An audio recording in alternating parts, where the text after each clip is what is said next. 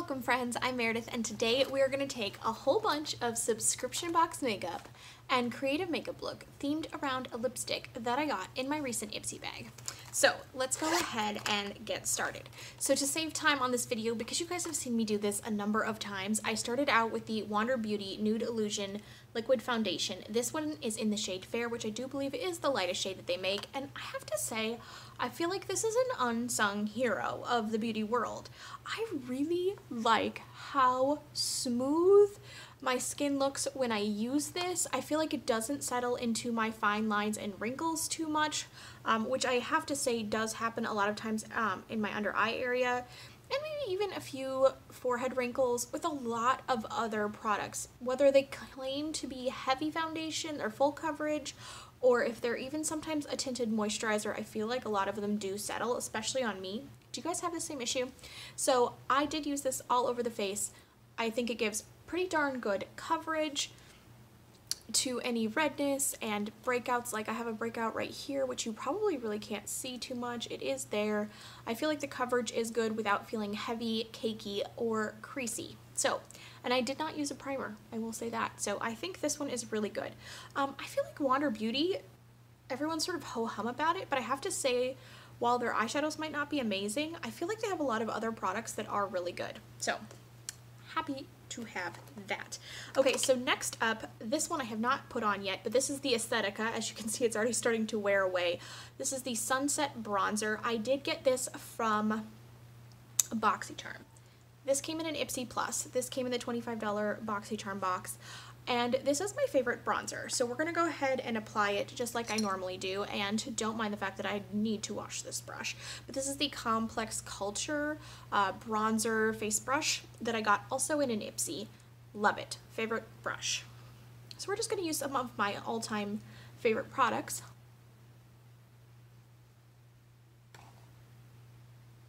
So I really kind of try to angle it, but then I sweep up over here.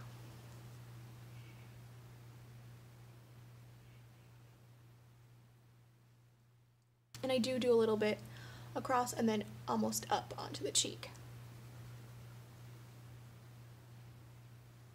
How do you guys apply your bronzer? Do you use bronzer? I'm curious. And then I do a little bit up here. And hold on, let me get that hair out of the way. A little bit here. And then just to make sure that I don't have like any obvious sort of line, I do take it across the very top of the forehead a little bit, and then if there's anything left on my brush, then I go down here along my jawline to sort of define that, and then I sweep down the neck just a little bit. So I feel like it just gives that definition there that I'm definitely wanting, and then I just make sure I blend it up just a smidge because I do not want to look like I cut across my face with the bronzer brush. So love that. Love this. I still have tons of it left, and pretty much every time you have seen me in a video, 9 times out of 10, I'm wearing this bronzer. So, really happy to have that. Okay, so the next up, this I think I got in an IPSY so long ago. And this is the Joli Cosmetics Highlighter Stick. And it does not say what the shade is, actually. So this I don't feel like is like a holy grail that I've gotten in a subscription box, but I'm just trying to use it up. So I'm going to do just a little bit of that. I don't go too heavy-handed with my highlighter. I'm not trying to be seen from space or anything. But honestly, I usually just do it right at the tops of my cheeks. Sometimes I'll do it on the Cupid's bow if I'm feeling very fancy, which since we're featuring a lipstick today, I figured why not? I'll do a little bit there. But honestly, I don't usually do highlighter any other places on my face. Now this didn't technically come in a subscription box, but it did come and I did an unbagging. This came in Sephora's new kits that are $10. This is the Bare Minerals Gen Nude Blush, and it's called Call My Blush. So we're going to use this one. And I'm just going to grab, let's see, do I have a blush brush? Here we go. We'll use this guy. Alright, so this also came in a subscription box. This is the Alamar Cosmetics Complexion Brush. I do like it a lot, so I'm going to go ahead and take some of this. And one thing, I was reading an article about how blush contouring is coming back in. So you remember in the 80s when like they'd have that really sharp blush and there was a lot of it, and a lot of times it was more concentrated up on the top of the cheekbone. Supposedly that's coming back. So I'm going to do a little bit of that. So I'm going to blend, you know, and still putting it on the apples of my cheeks, but I'm not concentrating it here. I'm really concentrating it more up this way. And I have to say I really do like that version of it. What do you guys think? So I really try to blend it between where my bronzer stops and my blush starts. And I don't know about you, but I'm always trying to elongate the face, so I actually like a blush contour. So again, sort of focusing it a little bit more up here.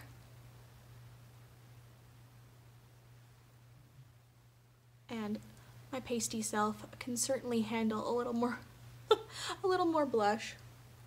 Okay, so I always feel like when I put my blush on, especially in the bathroom mirror, I feel like I look like I have so much on, and then I come and I film, and when I'm editing the video or watching the video back to make sure it looks okay, I feel like, man, I should have put on more blush. Do you guys feel like that when you actually get out in real lighting, that it looks different?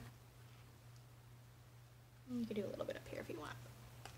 Okay, next out of the bag, we are going to do the Milk Makeup. This is the Kush Fiber Brow Gel in the shade Dutch. This came in a Boxycharm, and I absolutely love it. It's one of my favorites. So it has a small spoolie wand. I definitely recommend if you get this that you wipe off some of the extras back into the tube, because it is pretty potent stuff. And I don't use a brow pencil. I usually just use a brow gel. So if you're someone who's watching who's newer, you may not know that. I'm going to look in the mirror over here because I gotta be able to see what I am doing. This is the lighted mirror that came in my most recent FabFitFun, I think it was the winter box. And so I'm testing it out in a video this time. Alright, so I usually start over here, and I very, very lightly brush it in over here, because my brows, as you can see, they're not too thin right here. They're pretty decently thick. Where it really starts to get sparse is right about 2/3 of the way across. So this is where I'm really focusing to actually fill in my eyebrows. So I do comb them up just a little bit as I'm filling them in.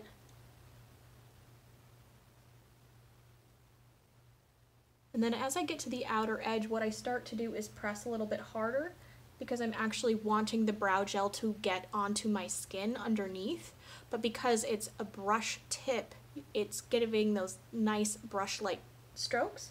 And I feel like that looks just a little bit more natural. So do you see how it almost doesn't look like there's brow gel on my skin? Does that make sense? Hopefully it does. So I'm just going to do the same thing over here. And my eyebrows are not 100% even. Most people's are not. Think of them as sisters, not twins.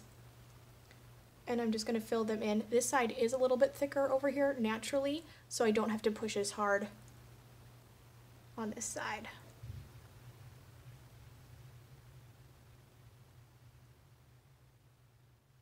There we go. There. All right. So definitely like this one a lot. Highly recommend. I'll link everything I can find down below for you guys, just in case you are interested. And then the next thing we're going to do is we're actually going to pull back into the bronzer for a minute, and we're going to actually use this as my crease shade for my eyeshadow look. So this is a great way if you want to darken the crease area a little bit, but you maybe don't want to pull out a whole huge eyeshadow palette, or you're just going to use like a stick eyeshadow to do across your lid for a little bit of shimmer, and you don't want to pull out a palette. This is a great way to do it. So this one is the SL Miss Glam Precise Eye Brush, the E25. So I've gotten a ton of these in IPSY boxes over the years, and I'm just going to go ahead and take that. It's just a fluffy blending brush, let's be honest. And I'm just going to darken up the crease just a smidge, because I want to keep it nice and easy and simple. And then you just want to make sure you're going back and forth in windshield wiper motions, and maybe even come across the lid just a little bit.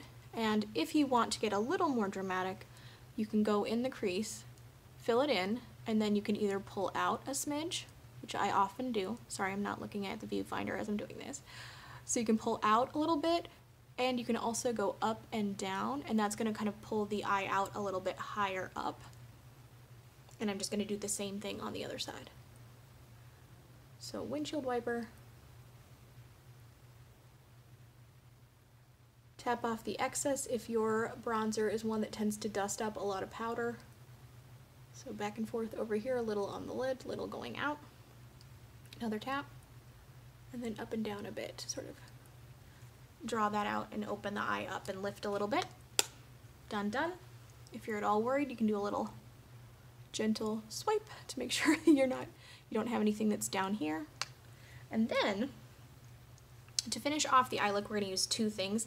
Both came in subscription boxes. This one I think I got in an IPSY bag, and I think this came in an IPSY Plus. So the first one we're going to use is the Nomad Cosmetics eyeshadow single in Aperitivo, and it is just this really, really pretty sort of shimmery, dusty, let's say like a mauve, but with a little bit of rosiness to it as well. So I'm actually just gonna take something that didn't come in a subscription box. I'm just gonna take my ring finger, because that is your weakest finger, and we're trying to be gentle on the eye area.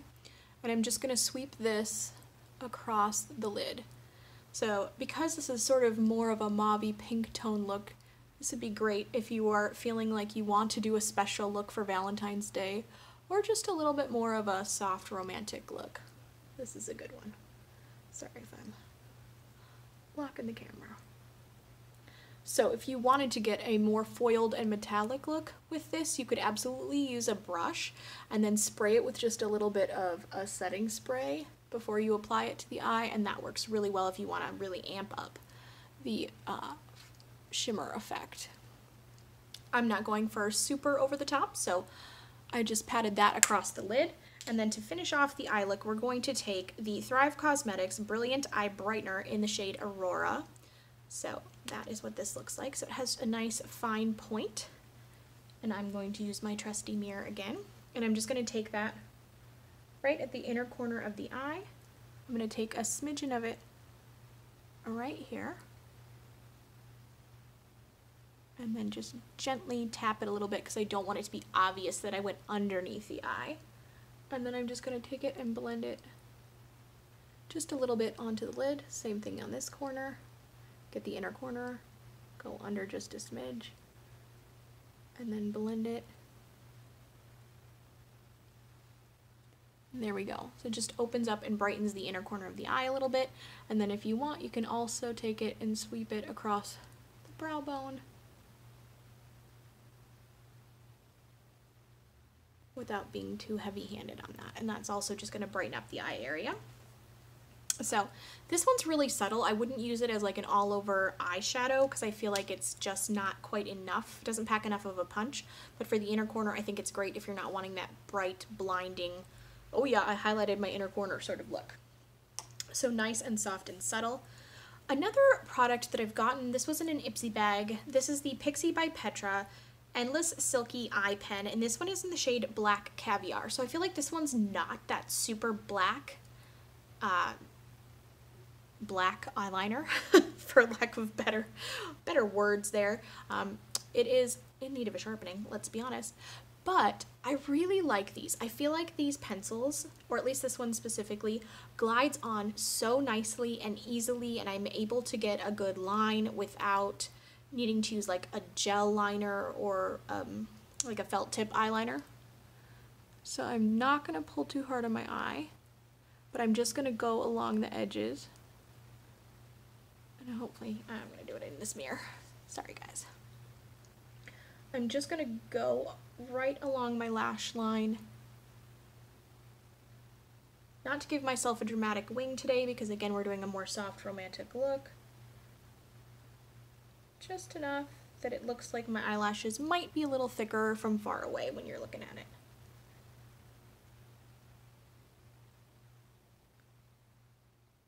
But not making it obvious that I put on a ton of eyeliner. And instead of trying to draw one full long line, go in short little strokes. It makes it so much easier. All right, I'm gonna go ahead and do the other one off camera so you don't have to watch me do two. All right, so I've got my liner nice and soft and subtle, and then two products I'm going to use that did not come in a subscription box because I have simply not found their equal are the Lancome Booster XL. I will link this one below. It's the CILS Booster. It's a mascara base. It looks like this. So I just do one quick coating on each side of this one. As you can see, it does make your eyelashes just a little bit white, and I only do it on the top. That's all that you need. Works great. I really do think it helps thicken up the lashes. And then I go in with the Monsieur Big Lancome mascara. I have had a number of tubes of these. I absolutely love it. I think it's the best mascara I think I've ever used, and I love it. So I'm gonna go ahead and put some of that on, and I think it curls my lashes enough to the point that I don't need to use an eyelash curler at all.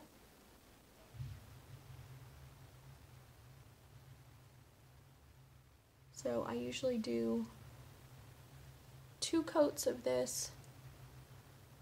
If you don't like your lashes to be like va va voom, you just want them to darken up a little bit, you could probably get away with 1 coat and that would be just fine. I, however, find I like a lot of mascara. So I would love to know from you guys, do any of you guys have a product that you've received in a subscription box that became your like holy grail, you can't live without it, you keep repurchasing it product? That I would love to hear. You know what, I wonder if I did get this in a, I'm trying to remember how I got it the first time. I might have gotten this in a Sephora box, actually, back when Sephora still had Sephora Play. I'm trying to remember, it's been so long now. But it's definitely been my favorite mascara for more than a year at this point.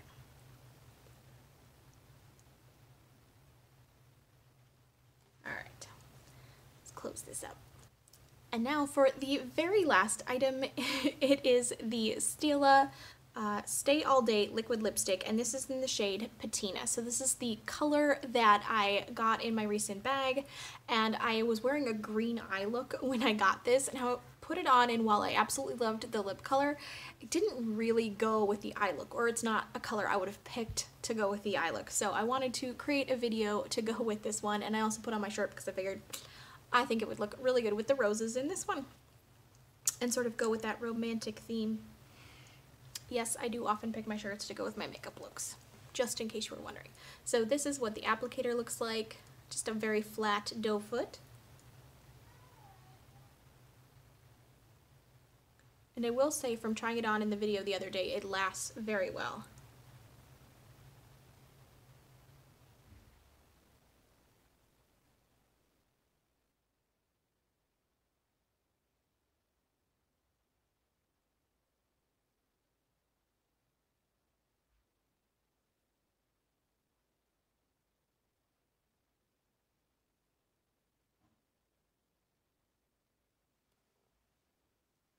There we go.